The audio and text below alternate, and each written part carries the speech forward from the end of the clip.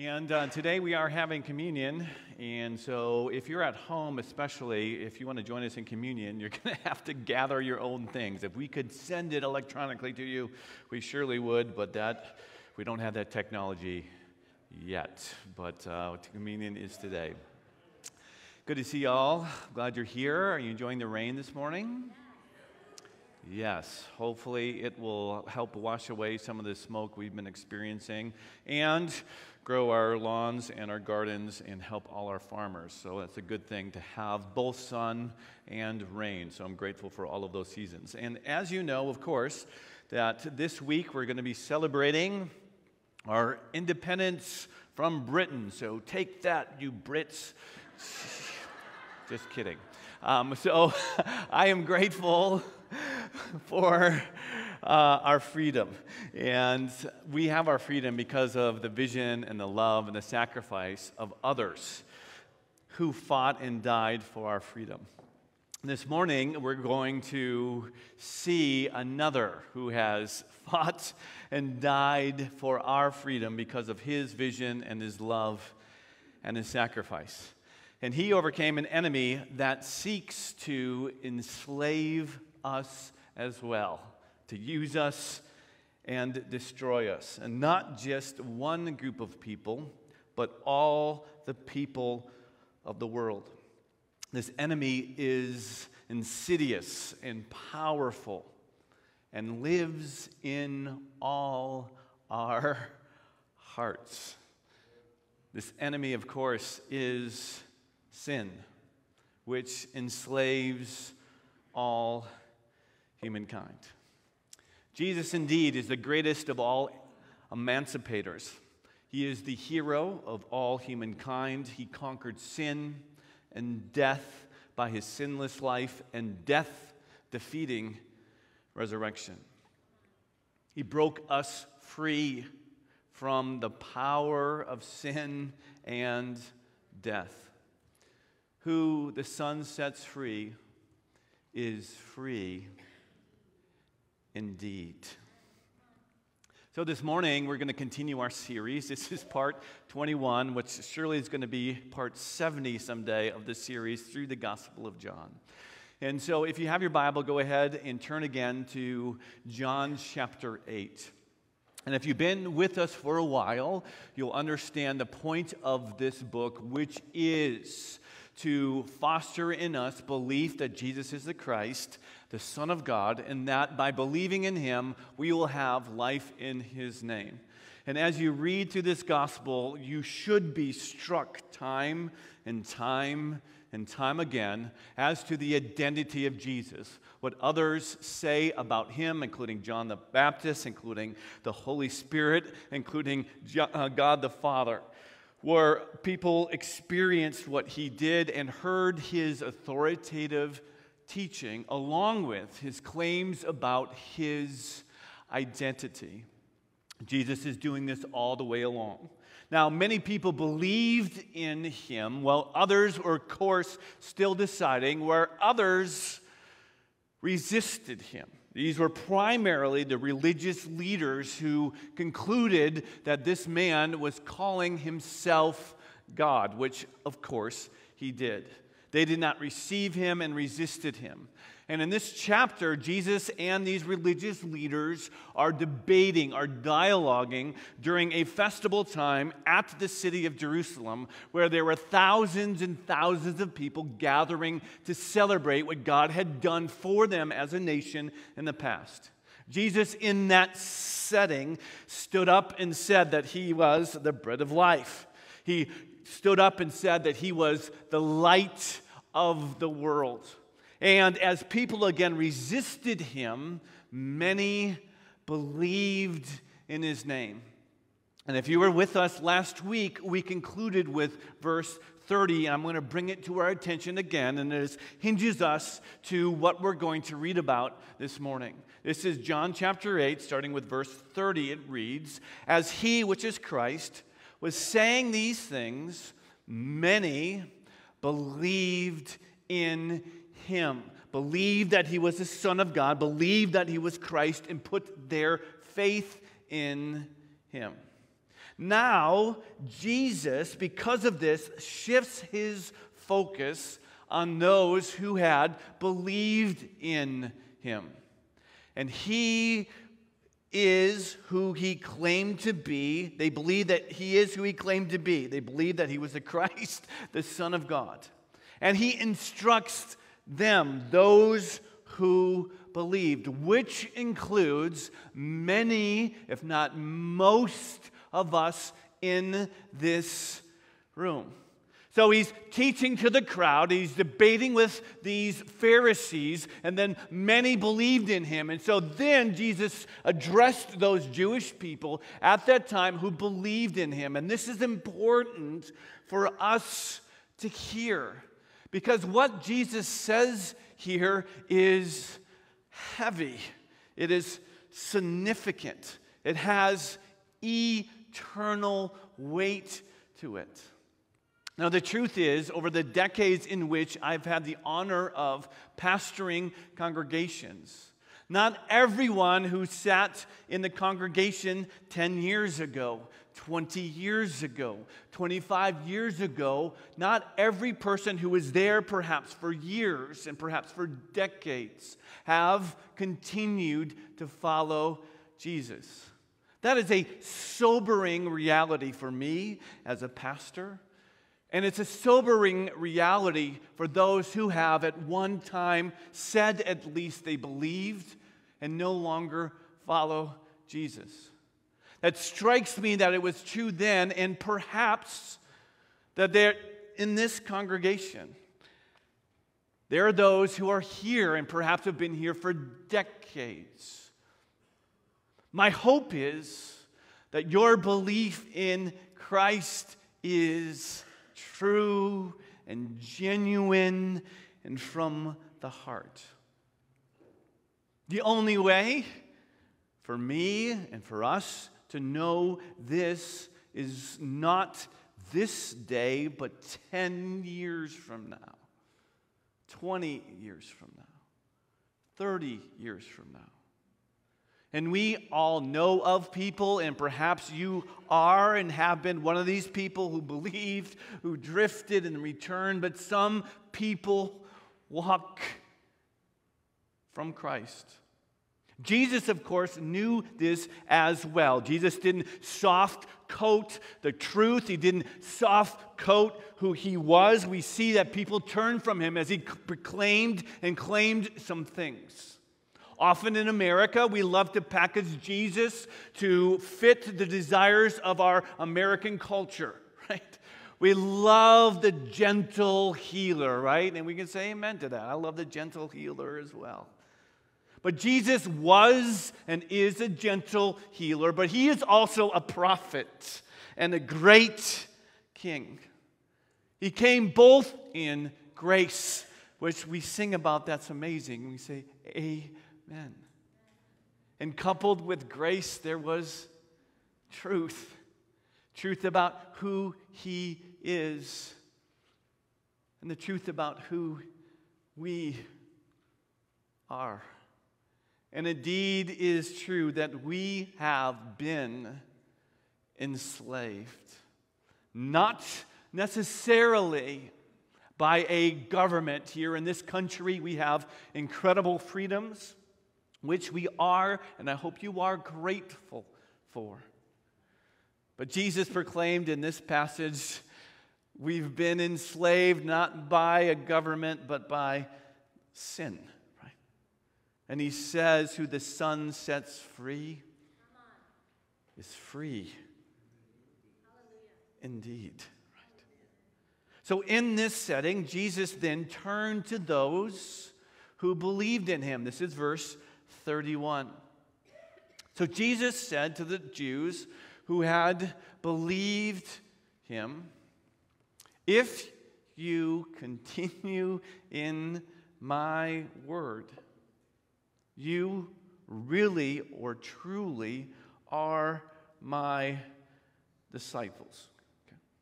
I want you to highlight that. I want you to underline that. And we're going to talk about this. I want you to consider it. This is the point, first one I'm pointing us towards. True disciples, I got that right from the text, continue in the word of Jesus. Now, I would love it if all it took was convincing people to pray the prayer. Right? You know the prayer I'm talking about, right? Asking Jesus into your heart, Jesus into your heart. Right? That is putting faith in him. Right? And we lead people to pray a prayer, and it's a good prayer, right? It is a good prayer. Right? That prayer is the starting line, not the finish line. You say, well, they prayed the prayer. Right? At 5 or at 7 or at 12 or at 23 or at 46. Is that important? 100% it's important. But how do you know if one meant it? Right? How do you know? Right? It's easy to say the words. Right? Sometimes people will just pray the prayer to get that annoying person away from them. I am not kidding. And you laugh because you know it's true. Right? All right, I'll just pray the prayer. Please leave my living room. Goodbye, right? I've seen it. I've seen it here in America. I've seen it on the mission field. Right? Is that genuine faith? Is that genuine faith? And how do you know? Right? So Jesus, now get how striking this is. Right? You remember who he's addressing here? Right? You guys understand this. Right? Verse 31, Jesus turned to those who had believed in him, right? And said, if you continue in my word, then you are really my disciples. Which means that every person who calls themselves a Christian, not every person is actually a Christian. Well, Dave, that seems pretty judgmental. Who said this? Whose authority? Go back one slide, please. Who said that? Okay. Who cares what Dave Spooner says? But you need to pay attention to what Jesus says. I don't have that authority. He has all authority. Right? I'm just echoing what he said. Continuing in his word. Some Bibles, that word continue will be remain in. Some will be stand in. Some will say hold to or abide in. The theological term is called perseverance of the saints. Right? So those who cling to Jesus as the Word incarnate and hold to, remain in, follow to the best we can. This is not legalism. This is based on love. Okay. Those who do that are true disciples. That's sobering, and we can say amen to that. When I read this, I would like to think that all the people I love Jesus. Wouldn't you like to think that? I would. They know about Jesus. By the way, the Pharisees knew about Jesus. By the way, the devil knows about Jesus, by the way. More than likely, he knows a lot more about him than you do. Doesn't believe in him. Jesus, over and over again, pointed to this. Do you remember him and the Samaritans and those in other towns? Just came to him because he could do the stuff. Right? Remember, at this point, his brothers don't even believe in him. Okay?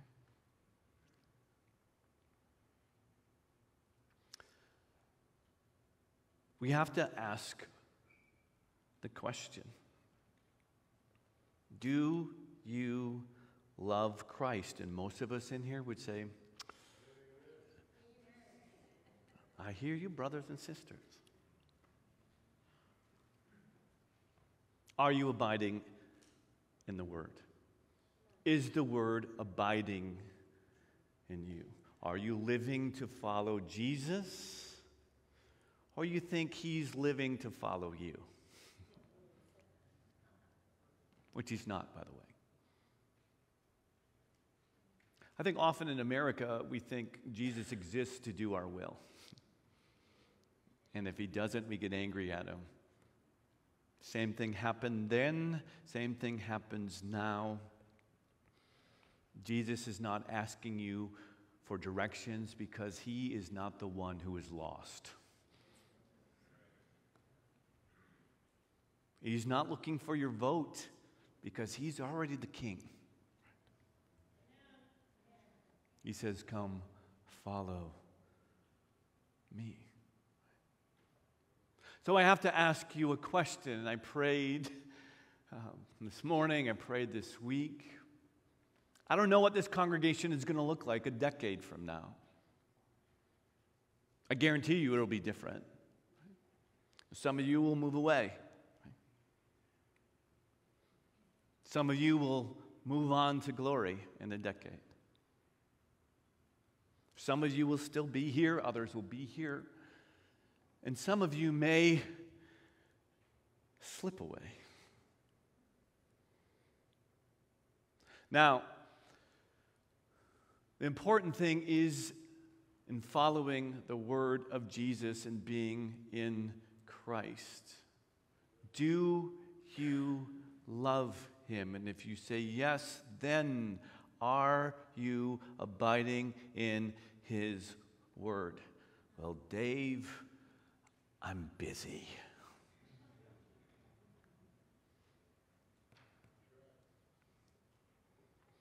Do you eat regularly? You all do that? Everyone in here does it? You don't seem too busy to do that. Well, Dave, my favorite show is on. So is mine. Now hear me, I'm not trying to guilt you, okay? Just hear me. It's a legitimate question. Where are you at with Jesus? Well, I come and see him on Sundays. I'm here, Dave. Awesome. Right? Does his word abide in you? That's going to sustain you. Do you love the Word made incarnate? Do you, will you, are you continuing in the words of Jesus? So Jesus said to the Jews who had believed him, if you continue in my word, you really are my disciples. Now, Christ connected that phrase to a phrase that most of us know by heart. Verse 32. Notice the little word and here. It connects these two phrases. Verse 32. And you will know the truth, and the truth will set you free. Right? Second, true disciples are freed by the truth of Jesus. See the connection here, right? By continuing in the Word of God, then you will know the truth. And the truth then will set you free, right? This is not any and all truth will set you free. This is the truth from the word of the Lord that will set you free. Right? Now, our society have adopted this phrase, right? I've been in unbelievers' house and they say they don't believe in the Lord, but they'll have a plaque that says, the truth will set you free, right? This phrase has been adopted by movies, right? In courtroom scenes, the truth will set you free, right? Johns Hopkins University adopted this phrase as their motto, and I don't think they claim to be Christian, right? The truth will set you free. And do you know in the original CIA building, etched in stone, is the second part of this verse, right? Not the first part, but the truth will set you free is etched in stone in the original CIA building. The truth of that is, in their case, in that context, the truth might make you a captive, right? And put you in jail. Is truth powerful? Absolutely. Does all truth set you free? It does not. Right? So when Jesus said this, note the and. If you continue in my word, you really are my disciples, and you will know the truth, and the truth will set you free. This is significant to see the context and the connection. The truth about Christ and the truth that is in Christ that will set us free. Now the question is, what are we being set free from? Is it our small thinking? Is it our physical conditions? Is it our financial debt? What is it that we're being set free from by the truth that is in Jesus? That's a question we must ask. And that was a question that was asked when Jesus first declared these words, right? We'll continue to read in verse 33.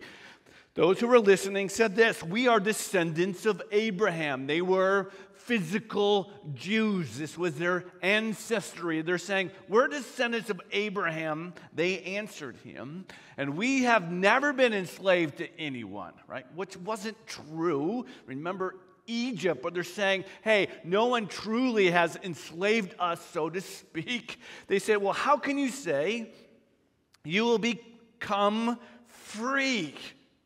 Verse 34, Jesus responded, I assure you, everyone who commits sin is a slave of sin.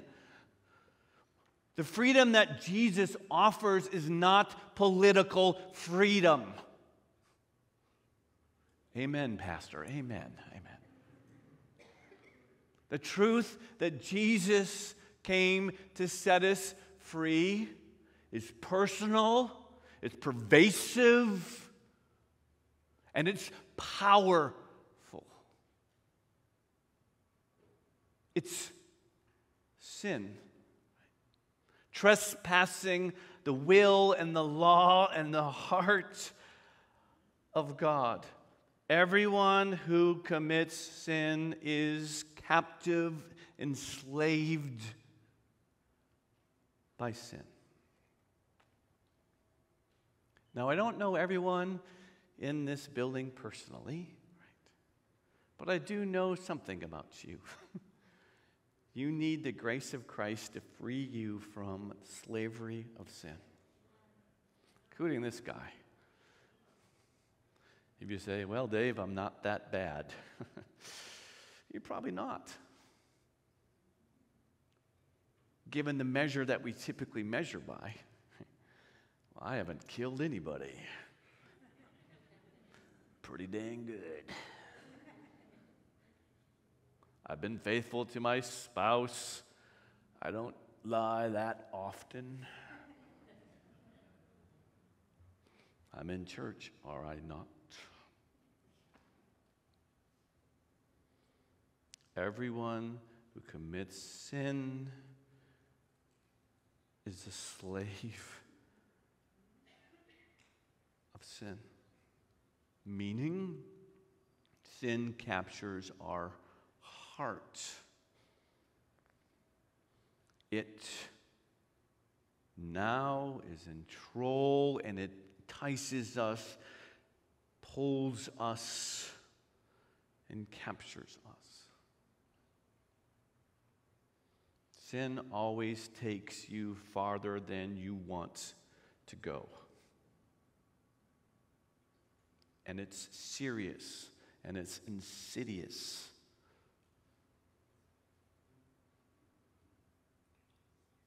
So when Jesus said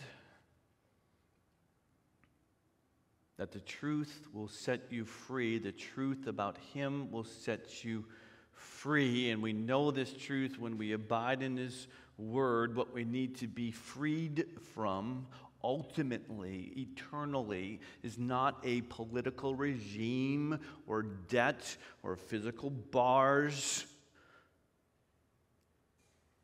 It's sin. Now, Paul echoes this in Romans and other places, but he talks about it this way in Romans chapter 6, verse 20.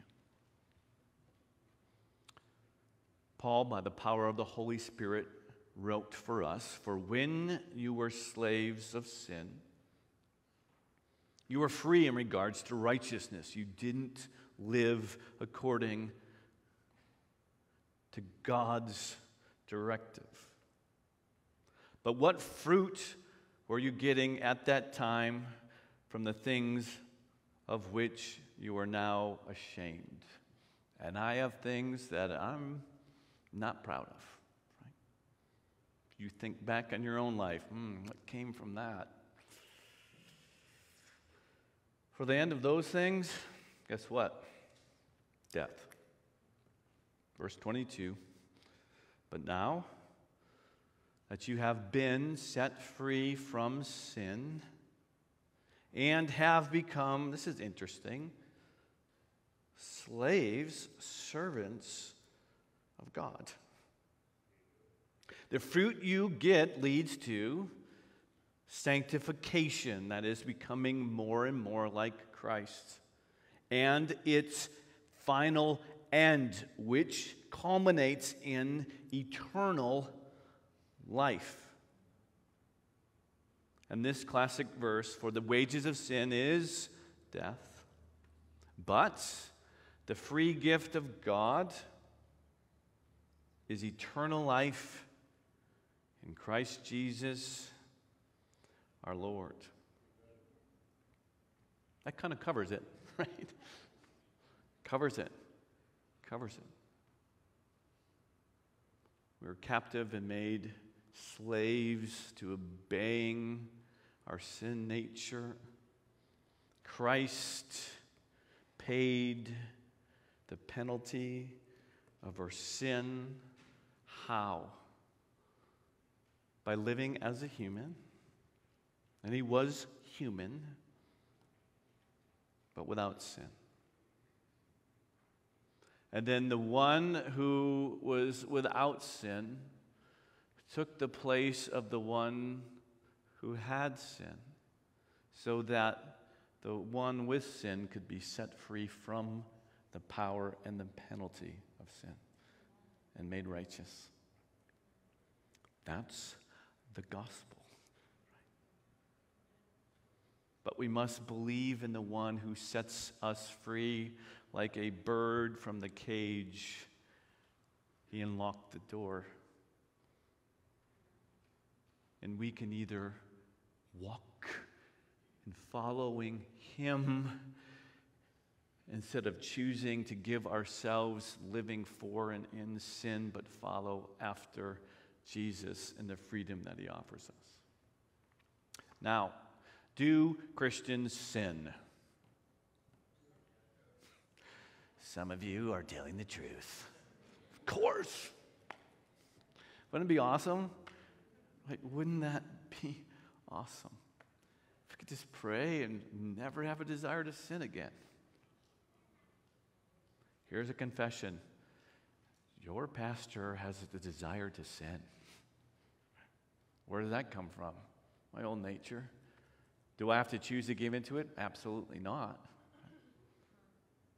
God gives us power to follow after him. So we are saints who are being sanctified, who occasionally sin, versus those who are in sin, captured by it, and running and obeying its desires. Ultimately, we're going to no longer have the sin nature, and we can say, amen. Amen. My wife shared with me a story of, you guys know Johnny Erickson Tata? You guys know her? Wonderful lady, strong Christian lady, who was paralyzed when she was in her high school days. From the neck down, she's in her 60s now, 70s. She's lived, 60 years or 55 years, how long has been in a wheelchair. Paints, speaks, ministers to those, especially those who are wheelchair bound or struggling with some physical impairment. She was asked at a conference by someone coming up to the microphone, and they asked Joni, hey, what are you most looking forward to in heaven? Now you would think the obvious answer would be being able to fully use her body as it was originally designed. You'd think that would be the answer. She didn't answer that way. She says, what I'm most looking forward to is being done with my sin nature.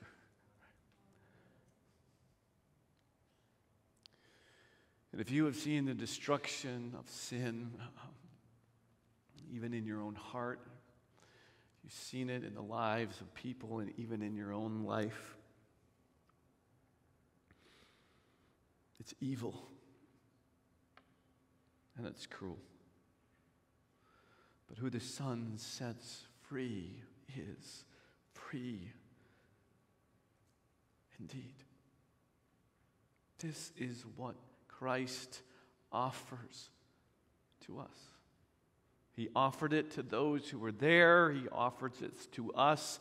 He says, come, taste and see. He says, come, drink the rivers of life. Come, and you will not hunger anymore of your heart.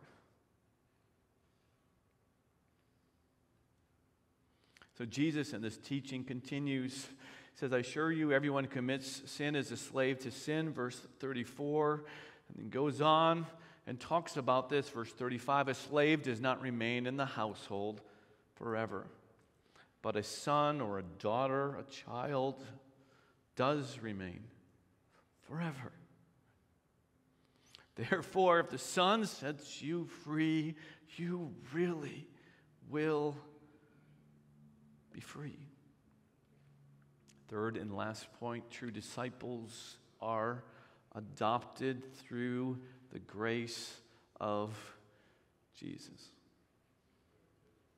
Now, the difference between a slave and a son is a slave is temporarily connected to a family,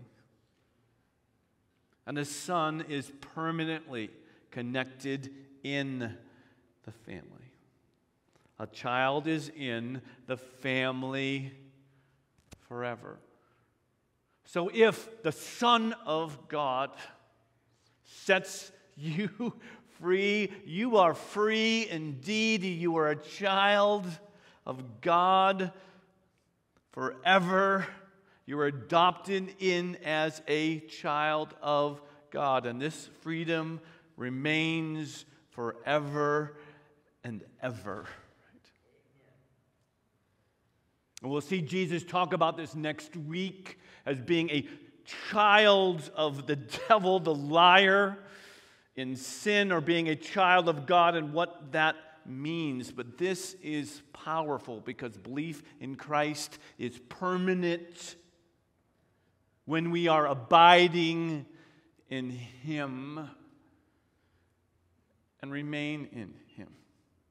We are an adopted to God's family through the grace of Jesus. A few verses. Romans 8:14. For all who are led by the Spirit of God are sons and daughters of God. For you did not receive the spirit of slavery. Catch the language. You did not receive that from God, but the Holy Spirit, not the spirit of slavery to fall back into fear, but you received the spirit of adoption as sons and daughters, by whom we cry, Abba, Father. For in Christ Jesus, Galatians 3, you are all sons and daughters of God. How? Through faith. Ephesians 1, in love. He predestined us for adoptions as sons through Jesus Christ, according to the purpose of His will, to the praise of His glorious grace, with which He has blessed us in the Beloved. This is the permanent state of the ones who believe in Christ and show themselves to be true children of God by continuing in the word of Jesus. Right? We are a true disciple, a Christian, and an eternal child of God.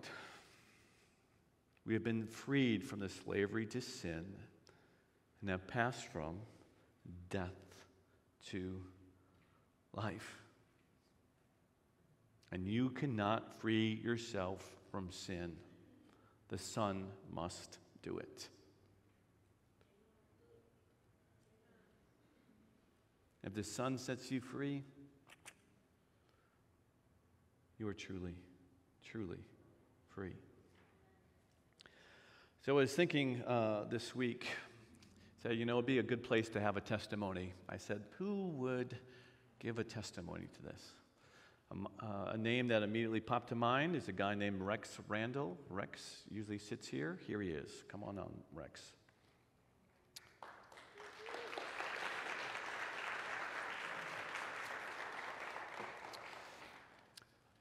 Rex has a story, and we all have stories.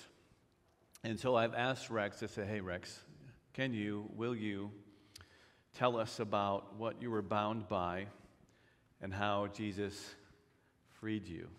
And so why don't you go ahead and tell him your story. Hello. My name is Rex Randall. I go by Resurrected Rex because... Is that working? The mic? Hello? Okay. There you go. Keep it right up there. So, yep. I go by Resurrected Rex now because I was lost. 7 years old. I grew up in Hanover Park. I had a stepdad that had long hair, so we couldn't cut our hair. I was bullied for having long hair because I looked like a girl. So 2nd grade to 7th grade, I got picked on, beat up by 10 or more kids. I went home. I had raised my 2 brothers and 1 sister, and I didn't feel no love. It was 7th grade is when I started fighting back. I started getting involved with gangs, and I was just lost. 16, my stepdad gave my mom an ultimatum, either him or me, so I left. And the day I left, I had somebody come up to me and said, "Oh, can I pray for you?" And I said that prayer. And I remember that moment. I had an overwhelming feeling. I couldn't ride my bike or anything like that.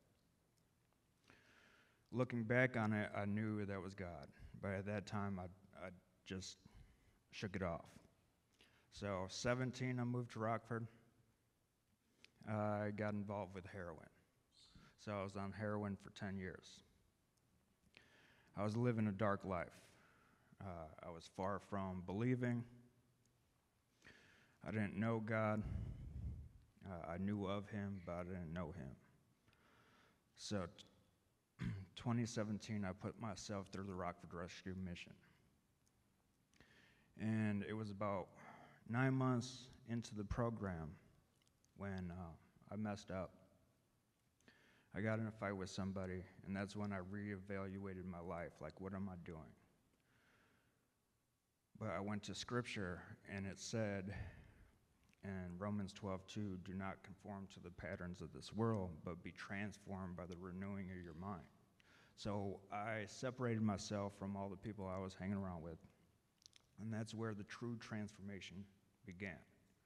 And that's when my language changed, my thought process changed, everything changed. So 2018, I got out, I got a job, I started installing fireplaces. Since then, I have a house, a wife, a dog, and multiple vehicles. I started with a backpack. God is good. But through my darkest time, He was with me. I had to fully surrender to Him in order for me to be free. I don't claim to be sober, I claim to be free, because whoever is free indeed. So I just thank God every day for that person that He made. And it is truly powerful. And He also told me, because I work with heights, I was afraid of heights before I started.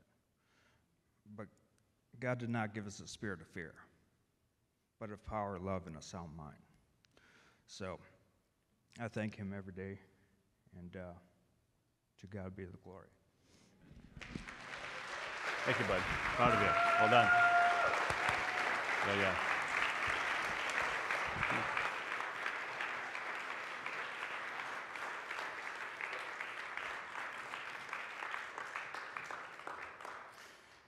Yeah, if you see Rex rocking around, you'll see him with a backpack. And he has much more than a backpack now. But inside of his backpack, if you ask him, more than likely he'll have a cross or three or a dozen in there.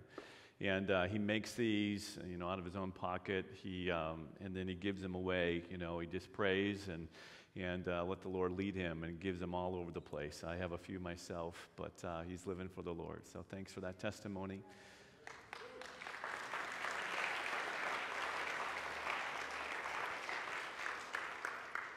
Who the Son sets free is free indeed. And there are stories in this congregation of us continuing to be like Christ. So be encouraged this day to continue to follow and hold to the Word of God. Okay? And I don't know what you're taking away this morning. Okay? I don't know what you're taking away. But take away something. Okay? Are we loving Christ? Are we holding to His Word? Have you wrestled with who Jesus is? There is no one who speaks like Him. There's no one who can do what He has done. No one who's claimed the things that He claimed. No one who has been resurrected like Him. Who do you say that I am? And if you believe, then give yourself wholeheartedly. Either continue in what you're doing, return back to Him, or commit your life to following Him.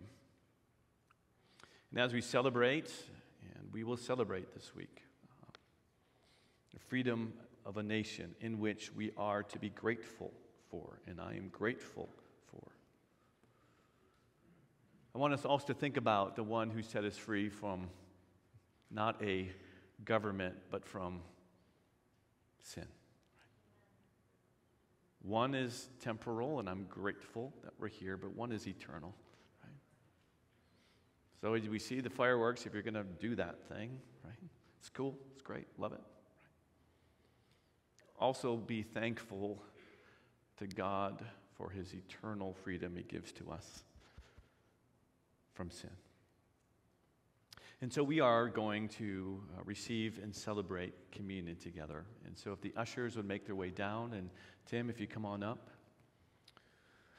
This is a way in which we can renew our faith in Christ. So, Tim, hey, thanks for leading us.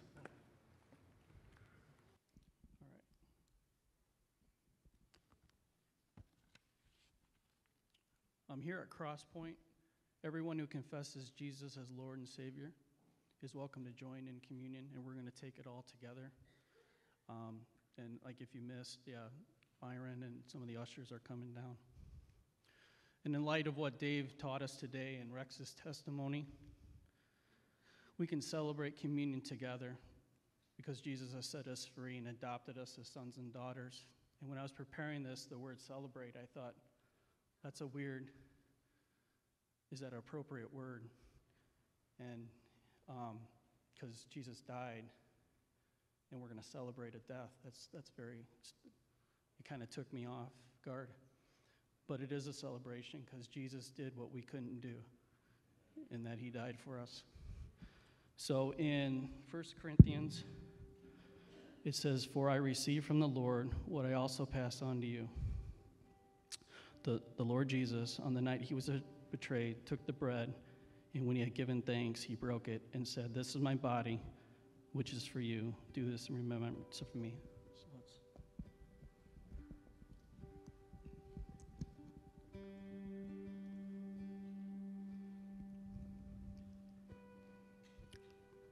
So then it says, in the same way, after supper, he took the cup, saying, "This cup is the new covenant in my blood. Do this whenever you drink it in remembrance of me."